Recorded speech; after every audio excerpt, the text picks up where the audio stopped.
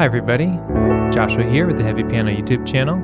I had a patron request for Natalie Merchant's One Fine Day, and so this will be the piano tutorial for my version of that arrangement. So let's see here.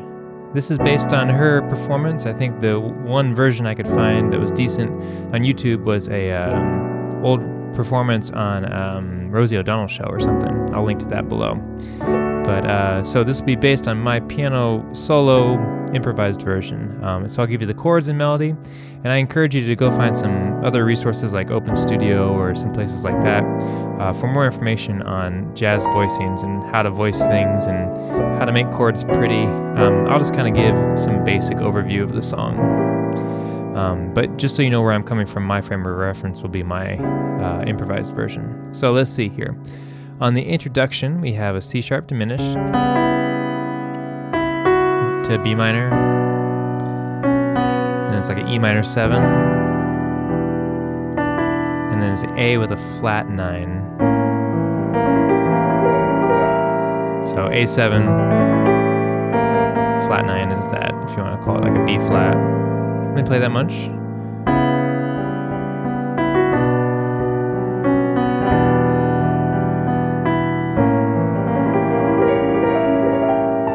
So all I'm doing is, it's like a smattering. I'm not trying to make it real precise as far as rhythmically precise. I'm just kind of like trying to like a pattern or smattering of notes there.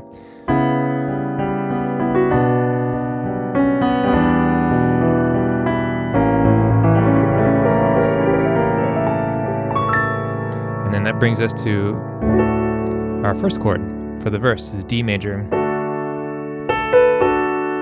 You go into D major 7, G major 7, G minor 9, and there's like an F sharp minor, B minor, E minor, A sus, D major, B minor, like an E9. These voicings are really basic. Then there's our A7 flat 9 again. I say basic. I'm basically staying like in my root position chords. I'm not voicing them necessarily in like a jazz way. And it's kind of how I played it. Again, this is why I encourage you to go take my version, take these chords here, and try to find some different voicings maybe will fit your style better. So we're back on the verse again. Back to the D major 7. I noticed her vocals kind of went to that C natural, G major 7. Is that G minor 9 again?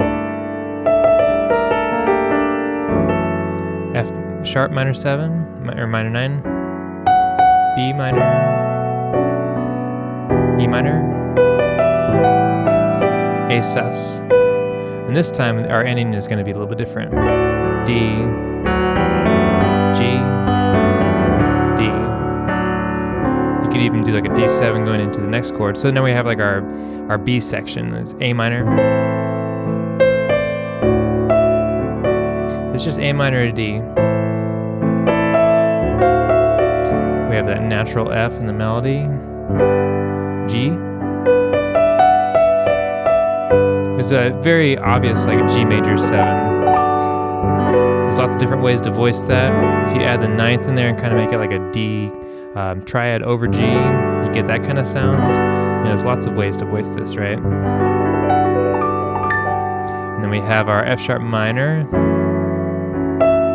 to E 7, and then I kind of heard like a B minor again. So after the F sharp minor, you have E, B minor, E, 7.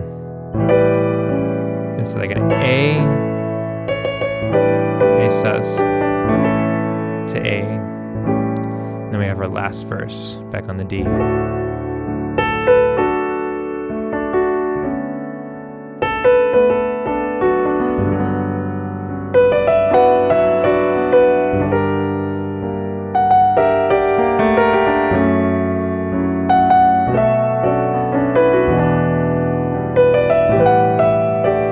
So we're going to repeat these last 4 chords, F sharp minor, with one caveat. B minor, this time it's E7.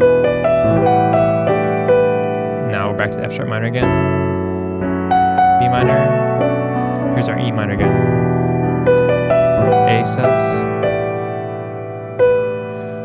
And here's our little outro lick, or our outro line. D minor, B minor, E minor. There's our A with a flat 9.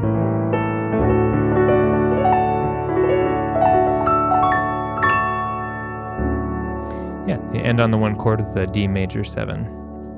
So, pretty basic overview of the chords.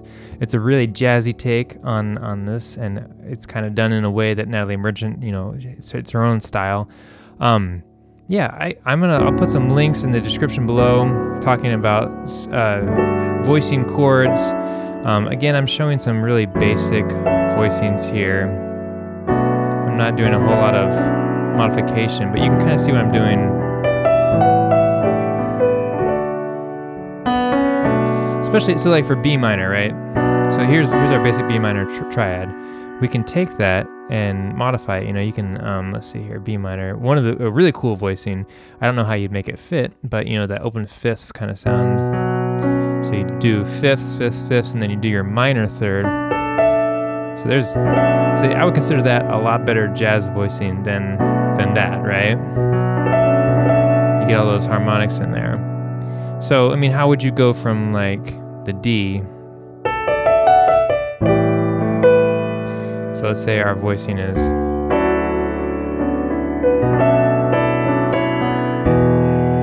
so here we do this kind of voicing, but we have these double G sharps. So, I mean, there's a really cheesy classical player kind of jazz voicing there. Let's see again, coming out of that.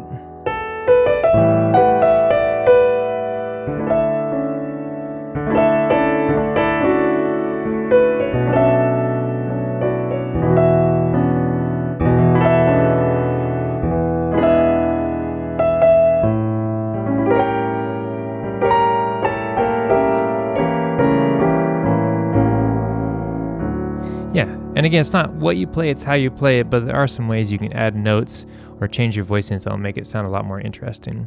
Let's see here, and let's see, you take that same idea of the fifths and apply it to the F sharp minor, whenever you use it, and then going to the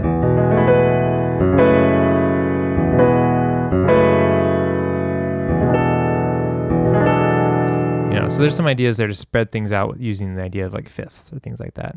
But I hope that's helpful. Chords and melody for Natalie Merchant's One Fine Day. Yeah, check out my version to see kind of where I'm coming from. Any questions or comments, leave them below. A big thank you to my patrons on Patreon for supporting the channel.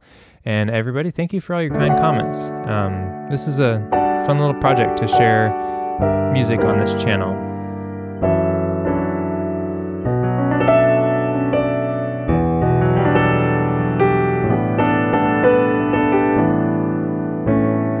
Oh, I should say, jumping back into the description, a really neat way to voice a sus chord is take your triad, right, and just move it down a whole step. And then I think usually that first inversion, or maybe second inversion, kind of gives you a nice voicing for sus. So if we're coming at the end of, let's see.